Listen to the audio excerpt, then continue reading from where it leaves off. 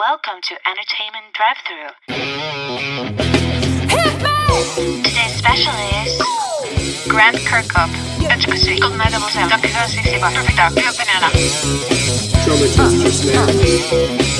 Quiet on the set. Ladies and gentlemen, welcome to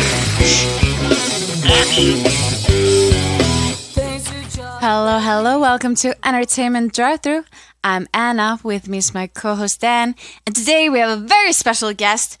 He's a British BAFTA and IFMCA nominated composer. He's known for writing soundtracks for Kingdoms of Amalur, The Reckoning, GoldenEye 007, Banjo-Kazooie, Banjo-Tooie, Donkey Kong 64, and so many other amazing games. Actually, the soundtrack to the games, let's just say that.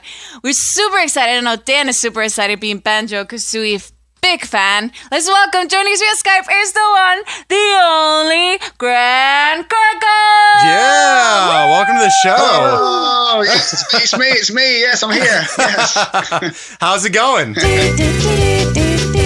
Yeah. How's it going? Yeah, get the tune in there. Get it in there. It's going very well, thank you. How are you? Excellent. Well, tell us a bit about yourself. I mean, how did you get started? Well, it's a complete fluke. It was like not intentional at all. I was like playing in, I did a music degree and all the rest of it. I was on trumpet and stuff. And then I spent probably 11 years on unemployment after that, in playing in lots of rock bands and stuff like that, and soul bands and bits and pieces. And then it kind of all fell to pieces. And I had a friend called Robin Beanland who was working at Rare at the time. He'd been there about a year and a half, and said, "You're not, Grant. You've been on unemployment long enough. Why don't you try and make a living?"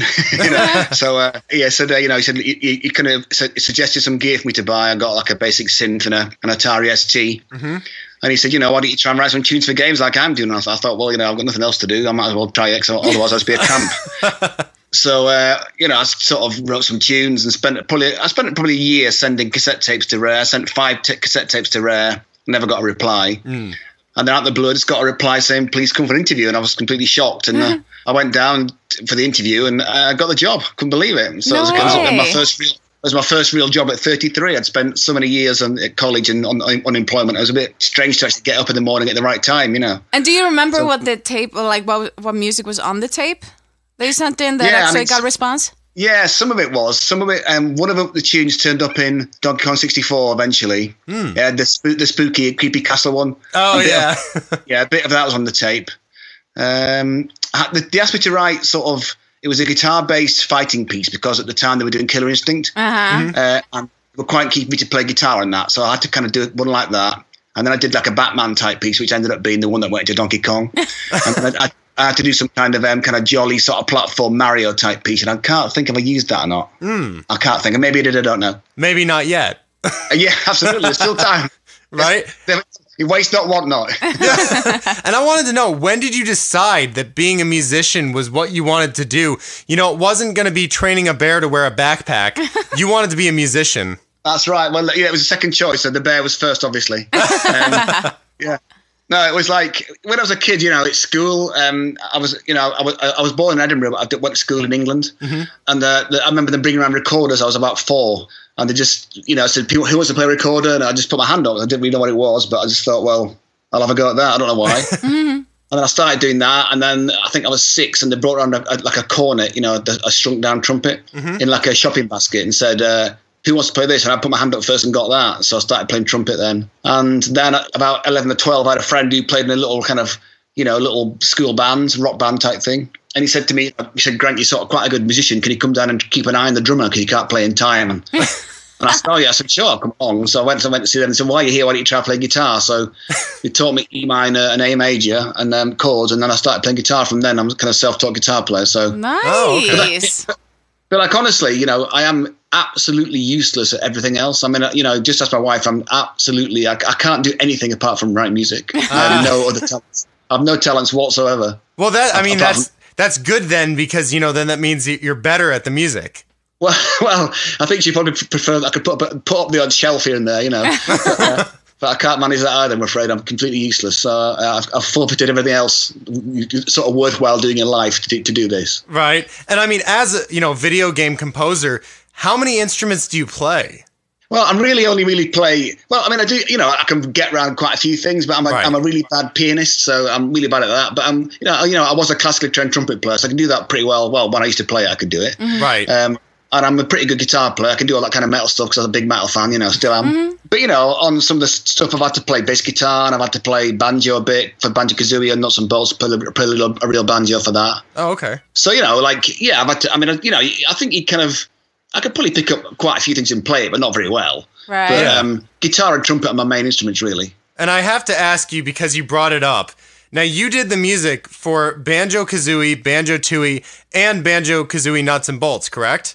Yeah, but on Nuts and Bolts, it was shared with Robin Beanland and Dave Clinic because I was doing Vivi Pinata at the same time, so I was a bit get it all done. So some of the tracks on the Nuts and Bolts are those two guys as well. They did a great job. But my question is, how did you feel about Nuts and Bolts as a game compared to Banjo 1 and 2, which were pretty much the same? Well, I would have preferred to. I would have liked to have seen a proper Banjo 3. That was what we wanted to do. And ironically, when they first mentioned doing another Banjo game, which was quite a while after Banjo 2, the original idea was to make it into is to redo the first game but make it a co-op. Oh, okay. Really? Which we kind of thought that was a bit of a daft idea, and some of the senior guys who've been there a while, like me, sort of said we didn't like that idea. I mean, they wanted us to kind of retext it all the levels and bring it up to date looking wise. But the artist guys sort of said, it would take just as long to build new levels as it would be to texture the old levels. There's no difference really. Okay. So then the kind of designer guys went away and had a rethink. And they came back with the Nuts and Bolts thing, and it was loosely, but we just bought. Well, Rare used to always make its own proprietary software, so anything we had, we made ourselves. We didn't buy anything in. There's no middleware. Right. At this point, they bought in the Havoc physics engine, which of course it's all about bouncing blocks around and having real physics and all the rest of it, and all calculated properly and all that stuff. Yep. So that was kind of the factor that kind of went towards the building thing, that they had the blocks in Havoc and it was all going to react properly. And so that's what started it off. And that was it, really. But that was getting towards my end of time at Rare. So I kind of lost contact with what went on, really. I did Pinata and I was doing Pinata 2, and I'd sort of left Nuts and Bolts alone because I thought I'd have time to do it, after I'd finished those two games. But as it turned out, I was going to leave Rare, so I had no time to do it really. So I sort of lost contact with it. I left before it was done as well. Yeah, and I feel like we should have a moment of silence for the memory of Rare. I know it's very.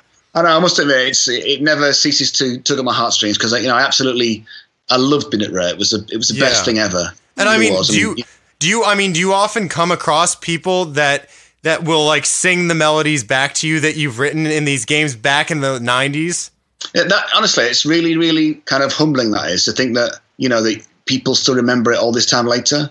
And I think I've come to realize it's recently, things I had 2,000 Twitter followers, something like that, and I've got 22,000, and it's wow. It seems to be just the last couple of years that it's almost like all the people that were 10 or whatever back then have all grown up now, and they've all got their own Twitter accounts, and they've found me at last. It just seems to be, it's a bit weird how it's kind of happened like that, and it's.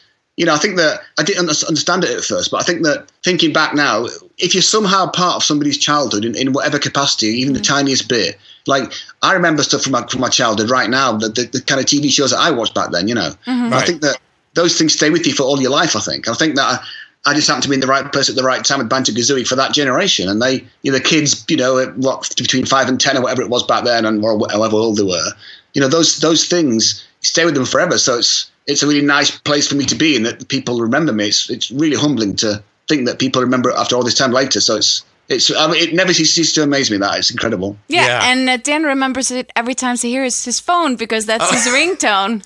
All right. Yeah. My ringtone is the Wonder Wing song from Banjo Kazooie when he gets the gold feathers. I know the one. Don't worry. I know. It's so the main awesome. theme. I mean, and it's so cheerful. It always gets me in a good mood. I'm like, hee. I'm glad to help you out. Yeah. But I actually wanted to ask you a quick question. Speaking of all the music that you've done, over the years, but, especially the music that everyone knows from these games from, the Nintendo 64 and all that.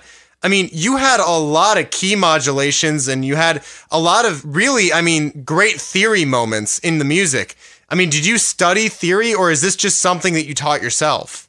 Well, I did study theory when I went to college. I did a music degree, and I did study harmony, but I was really, really bad at it. And like, being a composer was the furthest thing from my mind. I just had that wasn't even in my head at all. Yeah. But I think when I came to do Banjo-Kazooie, Tim Stamper, who ran Rare, and Chris Stamper, his brother, and Greg Mails, the lead designer there, they were massive Nintendo fans, and they used to harp on. They used to really, really, really put pressure on the music guys to make sure we tried to write a tune that was memorable, but didn't get on your nerves and all that kind of stuff. And but when it came to Banjo-Kazooie, I wanted to just write something that was not that kind of very sweet sounding sort of Nintendo happy music. Right. I wanted to write something that was a bit more quirky because I felt like the characters were, sort of oddball characters, and Kazoo was sarcastic and clever, and Banjo was a bit dumb, and and I wanted to try and reflect it in the music. So all that kind of tritone back and forth that went on with the music was to try to reflect their personalities. So okay. I wanted to try to write something that I felt was different for the time. I mean, I don't know if it was or not, but that's what I endeavored to do. I tried to make it sound just different to most video games that you'd heard at the time. And as I say, it may not be, but in my mind, I felt like it was. Right. And that's why probably people remember it still, because it's something unique and something that, as you say, it's, childhood memories. Yeah, well, no, I'd love to think that. I just don't really know. It's hard for me to say, but no, I think because I was, classically trained, it does make you think more about chords. And so, I think maybe there's probably more to the harmony than most games had at the time, but that was just because of, sitting in school orchestras and stuff all your life and all that kind of stuff that you do when you're, playing at college and school that you do, and you pick up things, don't you? I think that the most stuff that I've ever learned from writing music has been from listening to it rather than actually studying it. All right, well, we're going to take a quick break to listen to a compilation of some of the songs that Grant Kirkhope did, and you just may recognize a few of them. We'll be right back.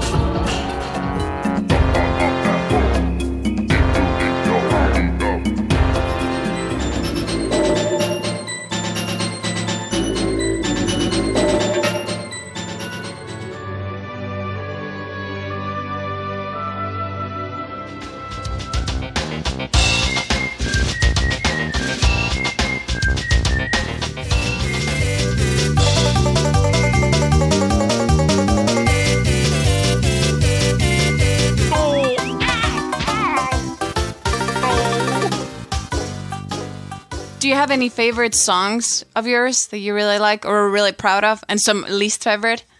My favourite one of my own is called Bedtime Story. It's from Viva Pinata 2. Okay. It's on my website, actually. It's a really kind of slow, kind of, tearjerker tune, because it was like it was getting to my end of my time at Rare, and I knew I was going to be leaving. It was very sad. Aww. And it was like that was the last tune that the orchestra recorded in Prague for those sessions, and I had to. The guy said, "Look, you should go out," because I was sat in the control room listening to the orchestra play beautifully, and I had to go out and sort of thank them at the end and say, this is the last tune. Thank you very much. Yeah. And I just burst into tears. Oh. So it has memories to it. Oh yeah, that tune of all my tunes. And there's that one. And the other one's called. I called it Night 3. It was called something else at the end of the game. I didn't think of the game titles. They were done later after I left. Right. It was a piano one in Viva Pinata 1. Mm-hmm. I can't think what it might be called. Tranquil Hours, actually. But that one too. So, but Bedtime Story is the one that really. I hate the titles because I didn't make the titles up. But that's the one that is my ultimate favourite. It's probably my favourite of my own of all time. Really, it's the one that I like the best of all. So, right. So it was the people who were in charge of the games that named them, or so you just wrote the music? Yes, yeah, I wrote the music, yeah, for that, yeah. But what they put the CD out sort of after I left the company, so the design guy had to name all the tunes, and he just thought of bizarre sounding nighttime. I don't know what there's some, they're called Oven and Blankets and weird things like that. So I don't quite know where it came from, but that was something I loved about like Banjo-Kazooie and GoldenEye, especially with the soundtracks to that. Like the songs were just called where they appeared in the game. So it makes it a lot easier to tell. Yeah. Yeah, like I mean, this song that plays outside of Mumbo Jumbo's hut in Banjo-Kazooie was called "Outside of Mumbo Jumbo's Hut." Yeah, it probably was. That's right. Yeah, I think that when you're writing it, you don't think about having flashy titles. You just it all gets done later. So, you know, all the Pinata songs that I did were called like Day 1, Day 2, Night 3, you know, that kind of thing. So, or Underwater in Banjo or something like that, you know. So I don't think it was, you don't think about things like that really. Right. And you said two of your favorites are from those games. Did something about those games just really resonate with you? It worked? Viva Pinata was the first time I got to use real orchestra. Oh, wow. Oh, okay. Yeah, so that was like a big deal for me. That, you know, the Pinata one was a big deal. And also, it was kind of, I got to write music that I kind of like to listen to, really. I'm a big sort of fan of like Elgar and Vaughan Williams, and, you know, the Pinata games are really my kind of take. You know, by no means am I anywhere near as good at writing music as those guys, but it was my kind of attempt to have that kind of Englishy country garden sort of, you know, sound. Wow. And, you know, to go to Prague and hear them, people just, you know, kick off and play it was incredible. It's just very, you know, it's a very tearful a moment, that is, you know. So, yeah, you know, people always say to me, you know, what's your favourite game? And I must admit, I love all those. I've been very, very lucky that all the games that I've written for really liked. Mm-hmm. That's good. I've been very lucky that, you know, to get to write music for those games, and all of them, right from now right up to, like, you know, Mickey Mouse last year and Kingdoms of Amalur, they were all great things to do. That's so wonderful. And I noticed, especially with GoldenEye was really, really popular. And how was that experience for you? That was really weird. I mean, like, you know, I joined Rare in October '95, and I think the N64 they were still doing SNES games there. They were still doing Donkey Kong 3 and the SNES. Mm-hmm. I think the N64 dev kits were there, so they're working on it, and GoldenEye was going on. And I joined in October, and then Graham Norgate, who was also a composer there, was doing GoldenEye and Blast Corps at the same time. Mm. And he said to me, you know, I'm a bit busy with Blast Corps, will you take over on GoldenEye? And I was like, of course, because I was doing like I was doing Donkey Kong 2 on the Game Boy at the time. It was like, you know, not particularly exciting. So I just started to do that, and, you know, to use the Bond theme was amazing, and, you know, it was great fun to do. And, you know, I listened to all the pop tunes that preceded all the movies and the soundtracks, and it was just a great, you know, for me to be on the dole for 11, you know, be on unemployment for 11 years and then turn up there and do that was incredible. You know? Oh my yeah, God, absolutely. I can imagine. And I mean, how is it working on, you know, I mean, different, because obviously, you know, the way that people make music, or like, you know, on the computer is so much different than it used to be. I mean, I remember when I was a kid, there was a program called Player Pro where you only got 4 tracks. That was it. And you had to type out, you know, like each note that you wanted. And I mean, there were guys that would be having like, you know, 12 to 15 instruments, and they just go like, you'd watch them in like a zigzag across all 4 tracks. I mean, how has it been for you? Like, what have been the differences in your writing styles based on the abilities of the programs? I've got to say, no, I don't think that the way I write music's changed at all from when I first started. I just think that the kind of the tools you use get better. I think that the sample quality is better. And, you know, when I think back to, you know, squeezing music into GoldenEye, it was like, you know, we had to loop cymbals because the decay in a cymbal was so long. You're like, you know, that when you hit it, it goes tsh, it lasts for a long time, doesn't it? Like, you know, that would take up too much memory. So we had to loop cymbals so it would go. We put an envelope, so it got quieter and quieter and quieter. Like, you know, it was appalling, really. You know, when you think back what you used to do. I mean, I can't, you know, for me, it's like when people say, oh, GoldenEye sounds amazing. I always think, you know, are the deaf? It's like, you know, it's a bit like that. So, but, you know, I think that sometimes there's 2 sides of the coin to that. I think for people like me who are audio people, you're constantly looking for that quality. Mm-hmm. Yeah. But for people that listen, sometimes they don't look for that quality. They don't really care. If they like the tune, they like the tune. They don't care what the quality's like. Right. And it's the same with movies. Is once you study something, you know the technique behind it. You care and you notice so much more about all the production, everything that goes into it. But the listeners, they haven't had that experience, so they don't know. So they just know, hey, it's catchy or it's titty. When I was a kid playing Banjo-Kazooie and GoldenEye and Donkey Kong, I was just thinking, dude, these songs are actually songs. Right.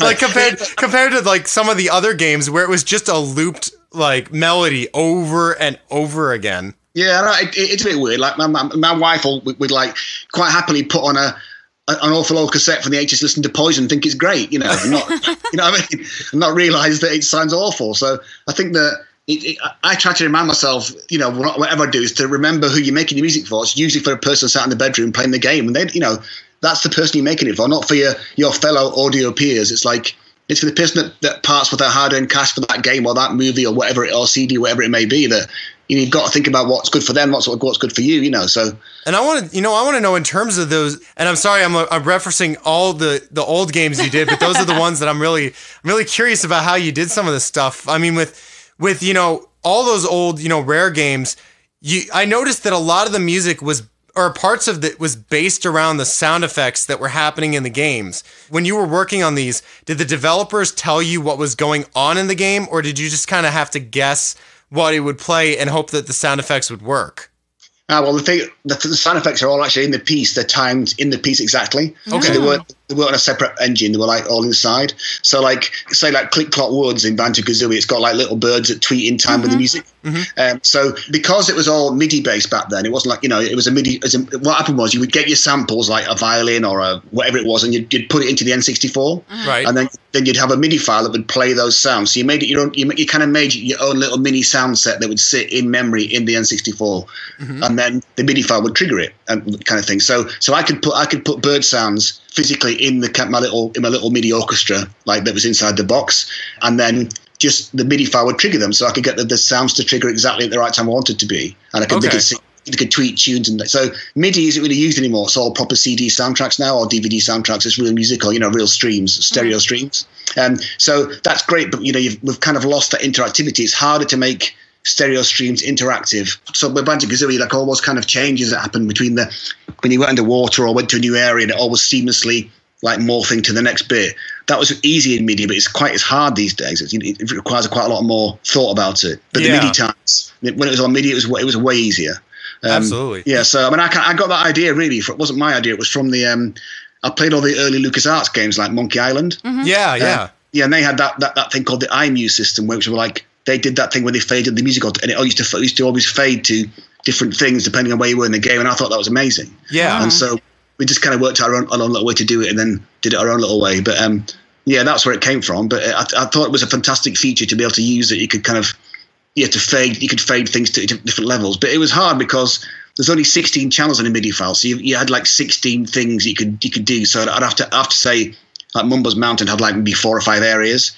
So I had to kind of choose like 3 channels for that area, 2 channels for that area, 4 channels for that area. It was like that. So it was you had to be quite economical to try and work out what you needed to some areas would require more instruments, some areas required less. And there was always like an underwater section that required a harp, so it was tricky to get it right. Right. So I mean, now when you get these projects and they tell you, that you're going to write the music for it, with any game that you work on, no matter when it was made, so they tell you what kind of a scene it is, or do you actually get to see this scene that you're working on, or the characters, right? Or the characters. Yeah, sometimes I think, but I think any composer kind of worth the salt. If someone says, okay, we've got like a frozen ice forest, my mind's thinking Celeste, pizzicato strings, triangles, glockenspiel. Exactly. You know what I mean? You start thinking, your mind starts buzzing away already. So I think that a lot of the time you don't actually really need to see something, unless it was something like obviously a cutscene. You need to do that right because it's like a movie. It needs to be exact every time. Right. But when it's a kind of we need some ambient pieces for a forest or a cave, or you're going to get a pretty good idea of. I think most composers would get a pretty good idea of what it's going to sound like before they even start, or at least the kind of instrumentation or the kind of general sound of it all, So yeah. Yeah. Now, what has been your biggest challenge so far? I think when I did that game, Kingdoms of Amalur Reckoning, that a couple of years ago, that was the first time I'd done something on such a large scale. It was a kind of 100-piece orchestra. It was a big size, and it was like the big boss battles there were like really. I wanted to try and make it as big as I could make it. I wanted because I'm a huge admirer of John Williams, and I think that I love the way he writes his music, and exactly. I was trying to kind of on my own little way kind of emulate that fantastic thing that he does. So I did spend an awful lot of time listening to the first 3 Harry Potter soundtracks, because they were the ones that he wrote. He didn't write the rest, just the first 3. Nice. Okay. And I kind of the big action pieces like the Quidditch matches and that kind of stuff. That was the stuff that I listened to most of all, because I liked the way that he had. John Williams is great at having that. He's sort of known for being like having that great big tune that comes in that everyone knows, like Darth Vader's tune or whatever. Everyone knows that stuff, but people don't notice the stuff that's in between that. And I kind of call it his sort of tread water music, where the big moment will come, the big tune, then he'll go back to this kind of really energetic, tons of ideas in a short period of time, just going, just like all over the place. Right. Like, and I loved the way he did that. It was so, because it was so not random, because it was so non-intrusive. It would keep the action, the level really high. You'd be really excited, but you weren't getting blocked out by a big tune that was kind of distracting you. Right. And then when the next moment happened, with the big tune would come in, it'd be a real great moment. So I tried to, my own little way, to all the boss pieces in Reckoning all hopefully sound something like that. I mean, obviously nowhere near as good as that, but that was there's like the one called Tiernock the Dragon, and Gadflow was kind of a wizard guy. And so all that kind of stuff was designed to be like that, big tune moments, then interspersed with kind of lots of really fast-paced, exciting music that was like all over the place. Right. So those boss pieces were the hardest. Not the hardest I've worked, but they were quite difficult to do. And I really enjoyed kind of picking up on the way he does things and trying to get that into my own music. So that was really enjoyable. And I'd say they were the hardest things I've written so far, probably. Well, speaking of challenges, we actually have a new challenge for you today, because we are up to our segment, the Question of the Week. Question of the Week. Right. So in this segment, we'll ask our interviewees a new question every week, and they have to think of the funniest answer that they can come up with. To our listeners, write in your questions on our Facebook at facebook.com/entertainmentdrivethrough and our Twitter at edrivethrough, and we just might use it as the question of the week. Now, Grant, are you ready? I am. I did do a quick call. Can I take my time? Oh, you can take your time. Yeah. All right. There's no hourglass. You're good. So, All right. all right. So, question is, what do you think is one of the funniest job titles or jobs? Oh, God. That's a hard one. That's dreadful. I can't think of anything without being overly rude. I don't know. Keeper of the Royal Privy. Keeper of the Royal Privy. Nice. That's probably quite good. It sounds quite grand for somebody who keeps a toilet clean. Yeah. It's quite grand type. Yeah, I'm just like imagining some janitor just taking that title, because all the kids at the high school are just picking on him. And he's like, you know what? I am the Grand Keeper of the Privy. And they just go, yeah. Or the Royal That's Flusher. true. That's right, the Royal Flusher. Yeah, the Royal. Yeah, it's like those guys that hang out in the bathrooms. Like, what are they? The toilet attendees, or the lavatory attendees, or whatever their job is called, where they put the soap in your hand. I know, that's so strange that in the UK that didn't happen. It The doesn't. first time I came to America and did that, I thought there's some funny guy stood in the corner. What's he doing? He's like watching or something. A bit peculiar. We didn't quite. All of a sudden, these guys were like, "What's that bloke doing over there? What's he doing?" So that's a bit strange. That's always how I know I'm at a fancy restaurant, or like really that costs a lot of money when you have that. true. Like I get it in a hotel room or something but when it's in a random restaurant, I'm like, really? But could you Really? imagine, you just finish, you or like It's so awkward. for a guy, like they just finished at the urinal, they're about to flush, and this guy runs in. Oh no, don't worry, I got that. Royal I Flusher. know. It's And really, have a badge, it's really Royal strange. Flusher. Yeah, and then he just goes, I'm the Royal Flusher. This is my job. I got this. Yeah, but I suppose the keeper of the Royal Privy's probably got a very posh outfit to wear. He's got coat of arms and a hat. That's the sad part. They probably have fancier outfits than we do. Yeah. That's where all the money goes to, just their outfits to look pretty. Oh no, exactly. That's a weird one. Yeah, so I reckon that's a reasonably strange job title. Probably quite funny, I suppose. I like that. Well, anyway, getting back to the interview, but that was a lot of fun. Thank you very much. All right. I wanted to ask you, I noticed that, in some of the old Rare games, you actually did some of the voices as well as the music. I did. Yes, that's right. How did that come around? I mean, did they run out of people that had unique voices, or they just saw you and were like, would you like to be a part of it? I mean, it seems like those old games, I mean, kind of the way that you describe it, and I mean, all of the passion, I mean, that was around that company. It seems like it was more of a family and a community as opposed to just an office. Oh yeah, definitely. It was because the Stamper family who ran it. They were like, it's Tim and Chris and Stephen, the brothers. Tim's wife worked there. Tim and Chris's and Stephen's sister worked there. Their mum and dad worked there. It was all Stampers. It was a completely family run thing, and they made everyone feel so welcome. Right. It was a fantastic thing.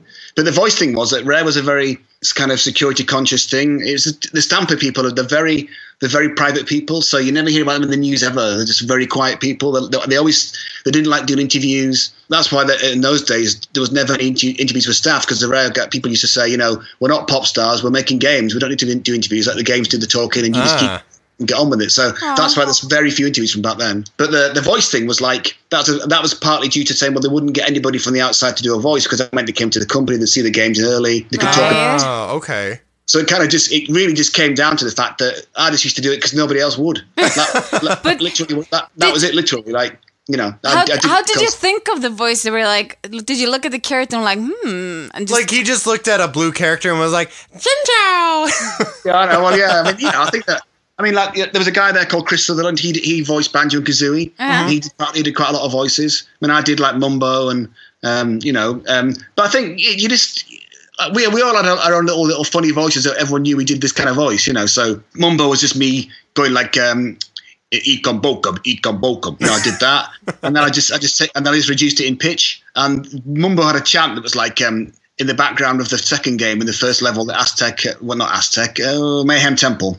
Oh, okay. There's a chant in that. I've told the story before, but it's a chant that you can't quite work out what he's saying.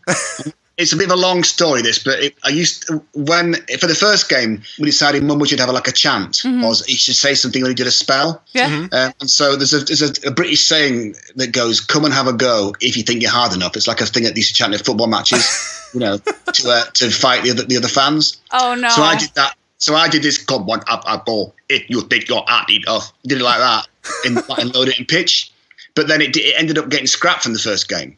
Sorry, it ended up getting into that tune for Mayhem Temple, which because it was going to be in the first game, Right. then it got put to the second game, so it didn't get used. And then when it came to Mumbo doing his Ekom Bokum thing, his little dance, I cut those symbols, up. I just cut that come on ab go into single samples. Okay. And I loaded them onto a keyboard and just played them in any random order.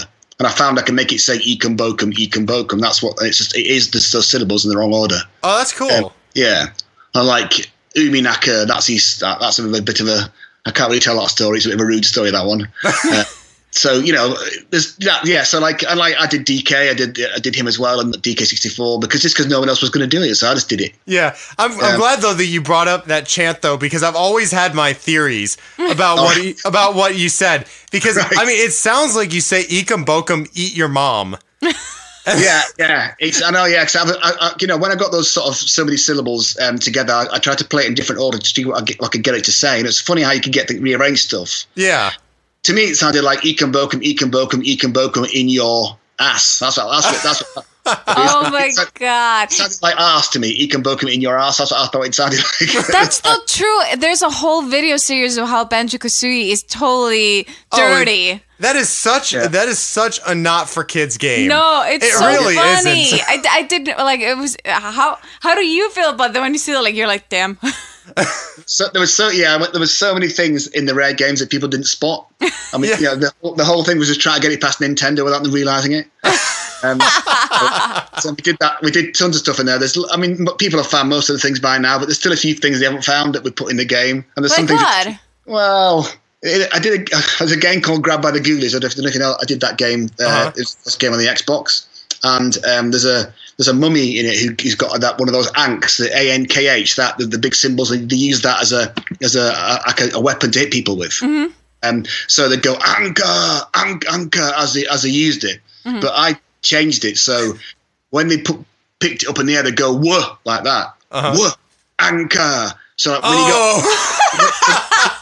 like, when you get like 6 mummies in a room, they all go wanker. Because I thought that was hilarious. Bravo! That's brilliant. So you didn't spot it with just one mummy. When there's lots of mummies together, because they're all saying the same thing together, you get lots of wankers going on. I thought that was great. Just tons of stuff like that all over the place. Have you gotten away with, because there are certain words that are more British than American, do you think you can get away with more because you're like, some words that they don't know? I know. But there's that bit in Banjo-Kazooie when in the graveyard in Bad Monster Mansion, when Kazooie has to spit an egg into the pot. Yeah. And and the voice says thank you. And it's me saying thank you, and I just pitched it down. Right. But Nintendo thought for so long I was saying F you. You know? Yeah. Oh, and that's the big one of those big like mysteries is no one knows what they're saying, and it's like if you play it over and over again, you hear both of them. I know, and it really was. I genuinely was saying thank you. I didn't ever think about making that because that's such an obvious word. I couldn't use that word. Right. But like I had to go to such lengths to try and convince them that I was just saying thank you. Aww. And they wouldn't believe me, and they said, "Oh, you're swearing." I said, for God's sake, I wouldn't put that word in a kid's game. I mean, there's other things in there, but not that one. For God's, And I actually have to ask you a quick question about Banjo-Kazooie that anyone who's listening to this who was a Banjo-Kazooie fan like me is probably wanting to know this. What the hell was with Stop and Swap? Oh God, I can't believe it. For those listening in who don't know about this, Stop and Swap was the most infuriating thing of like Banjo-Kazooie fans' childhoods or anyone that played it because it was a wild goose chase. They told you in the first one, you get these secret eggs and then you like randomly like pull out the cartridge and put in Banjo-Tooie when it comes out and you get it in the second one. But that didn't work. It just froze the game. No. And then in the second one, they tried new stuff and they said it'll be used in the third one. But then they made nuts and bolts. I think the thing, what happened was we found that when you took a cartridge out of the N64, the RAM would still hold the information for about 10 to 12 seconds. Oh. So we realized that we can make games communicate with each other. So if we got the cartridge out fast enough and the next one in fast enough, you could connect the game somehow. So we could like, the plan actually was originally was to connect Banjo-Kazooie to Donkey Kong 64. Yeah. And that was the original plan, to try and get some things you got, special things could transfer to the next game, you see. So it all worked. But the problem was that Nintendo's wouldn't let us do it because they, you might get some young kid that pulls out the cartridge, rams the next cartridge, and then breaks the machine, so they could get sued for it. So it was just down to a legal thing, but it all completely worked. But we had to remove it because the graphics are still there. So of course, people find that stuff. So, but that's what it was. We found that the machine would retain the information for about 10 to 12 seconds, and we could transfer information that way. It was a great idea, and it would have been great to have it, but you got that thing where people break the machine or break the cartridge or snap the ROM or something like that, and then they'd be suing Nintendo because they'd just broken they did what they were told to do. They broke it. Damn America! I'm sorry. Like in Europe, you're just an asshole. Like you don't sue the company. I'm sorry. I'm from Iceland. I like how you guys from Iceland, it's like you literally just don't care. If someone does something stupid, well, they're stupid. Yeah, they're stupid. You're just like, you don't go and sue the company. You're just like, you are stupid. Like, just don't do that again. Or like, or you pay for it or something. Bad kid, go in the corner, cry about it. It was a shame really because it was going to work. It was going to be great. So, but we just couldn't do it for that reason. So, but I mean, the story's been for years that people made up such amazing, fantastical stories about what it really was there for. But that's the truth. That's what happened. I gotcha. And also, I've also noticed that, with these games, you said the original intent, and I've read about this before, was that it was supposed to be a link from Banjo to Donkey Kong. And I noticed that in all those games, there were references pretty much to all of them in each of the games. What was the thing there? Just like, I think that, Rare was a place that we all used to. Everyone was friendly. Everyone together. Even though the teams were kept very separate. When we were working, but it was a big camaraderie, a big brotherhood, like there. So everyone just tried to help everybody out, and like it was a kind of a common kind of sense of humor. Like George Andreas, who was on Banjo-Kazooie as a kind of junior designer, ended up becoming the senior designer, the lead designer on Donkey Kong 64. So he had that kind of Banjo-Kazooie sort of sense of humor already. So. All that kind of stuff just carries across. There was a real, it's like when the stars align. You get a bunch of people who've all got this kind of same kind of wacky sense of humor, and it just permeated through all the games. So it was just one of those fortunate events, really. So yeah. It was just, yeah. Now I'm curious because you've been in the business for quite a while, and I was wondering, you've seen a lot of changes. Has it been hard to transfer between companies and all that stuff, like to keep the career as a soundtrack for games going, or? Well, I don't know really. I think that leaving Rare was awful. I didn't want to go, but I knew I had to because it wasn't working anymore for me. Mm-hmm. So going to Big Hughes Games in Baltimore was it was traumatic, but it was to come to a new country and all that was great fun, and we love America. We always want to give it a try. So you just make friends, don't you? I think that, as an audio guy, you generally get to talk to everybody because everybody, you do stuff for everyone, don't you? Right. You do sound effects for everybody. And that seems to be the thing, what I've noticed with you guys is that it's all about connections. You get job depending on who you know and who knows of you, right? Oh yeah, I met a young composer today actually for lunch today, and I was telling him that it's 50% talent, 50% networking. All the work that I've got recently has come from someone that I've known from somewhere else. Right. Oh yeah. And where do you go to network, or where do you meet those people? Well, I'm still learning that really. I think Right. I'm quite new to LA, so I'm still learning that kind of routine. But I think that I'm a member of BAFTA, so I go to their stuff, and I'm a member of the SCL, that's the Society for Composers and Lyricists. They're two big bodies here in LA.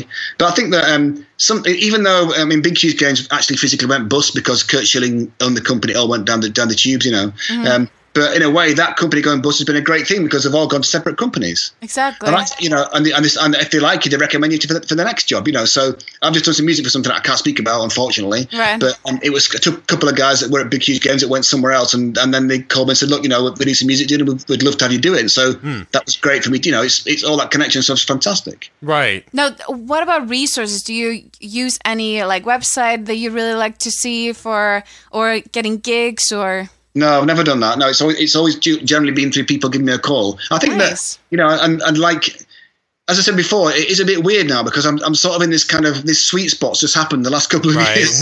It is just about, I'm sure like a lot of these kids who are now 20 something, all right, they're doing indie games. So I've done some indie games now for people that have like done Kickstarters. Like I'm doing Hex Heroes right now for a guy who is a big Banjo-Kazooie fan. Aw.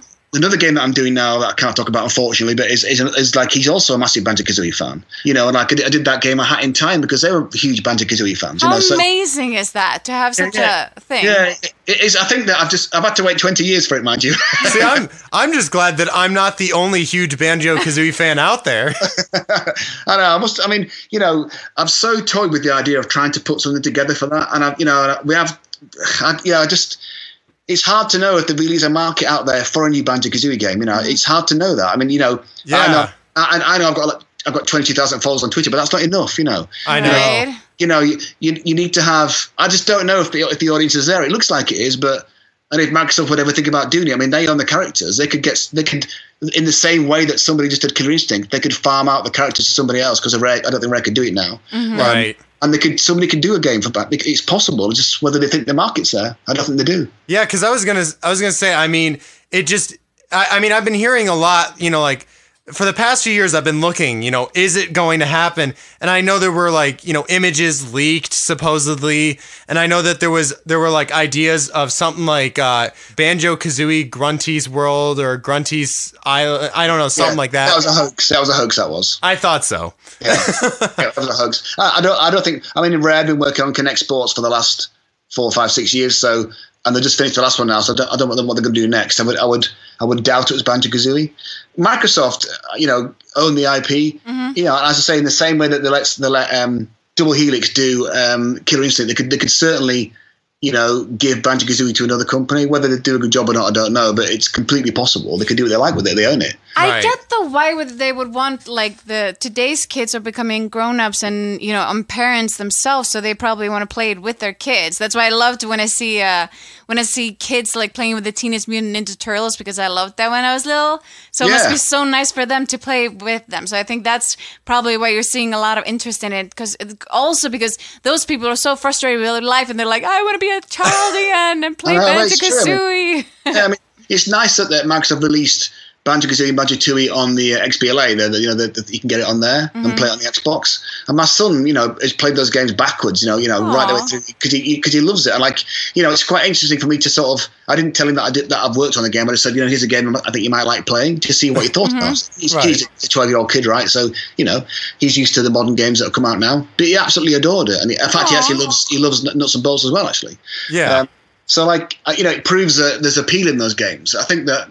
I don't know. I think in my heart, I sort of think that a new Banjo-Kazooie could be successful. It just has to be done right. That's all. It has to have that original humor. I think they need to do a game in the style of the first game.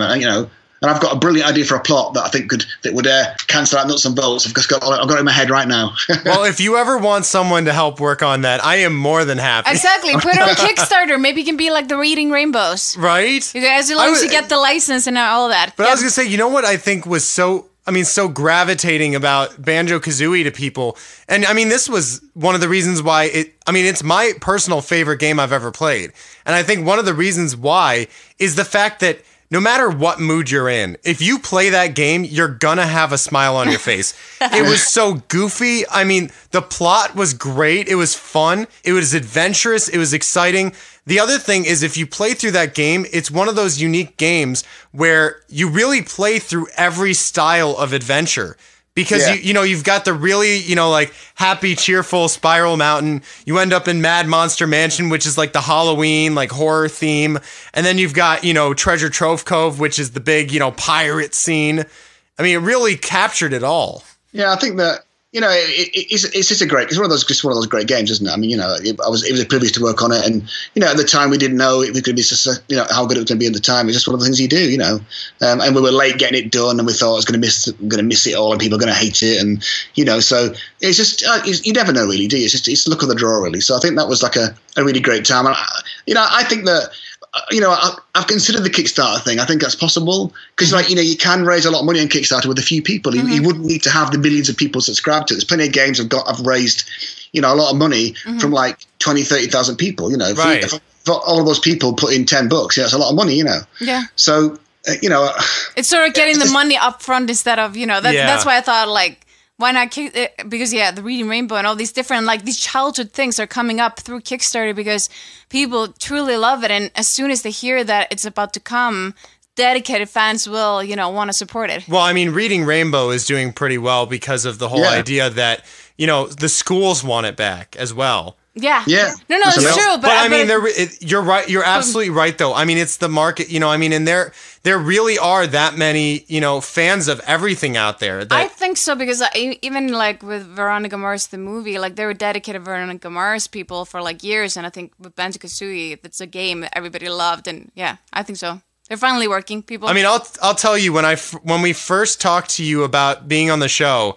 I made a Facebook post to ask if any of my friends had questions to ask you because I knew that at least one of my friends would pop on and say, and my brother is a huge fan as well, and I knew he was going to make a comment, and about 20 of my friends instantly swarmed that post. I mean, that game really made, all the games that you worked on, they made a huge impact on people. It is that childhood thing. I think if you catch people at the right age, they remember it forever. I think that I'm the same. I've got TV shows that I liked when I was a kid, and that you never forget. And I think it's just part of that thing that I get so many mails from people now saying the childhood thing's a big deal, and I do get the odd touching email where people have had awful childhoods, and the game was the only thing that made them smile. Some really, it's been. I've had some really genuinely sad things that bring a tear to your eye. That is, and to think that in some way you help that kid out is amazing, and even in the tiniest part. And the other part of that is that you might get some kids who have decided to become composers because they like the music so much. That's really fantastic to think that you could have influenced someone to do that thing. And even in the smallest, tiniest part of their lives, you could just put a seed in there that they want to do something. I think that's incredible. I just think that's the best thing ever, it really is. Yeah. Absolutely. Well, I hate to say this, but we are down to the end of the interview. No. But where are places that our listeners can find out more information about you and the work that you do? Well, I've got GrantKirkhope.com, of course. That's my main website. And it's kind of two halves, so people get a bit confused. When you go to the website, there's a player you can click on. It's got a set number of pieces. That's my kind of bit where I kind of say what I can do, and people can, people try to employ me. But underneath the player, there's a button that says for the diehards. If you click on that, it goes through to the second website, which is just full of all the stuff that I did in the past, everything just chucked in there. So it's a real place to dig around and find out what you can find.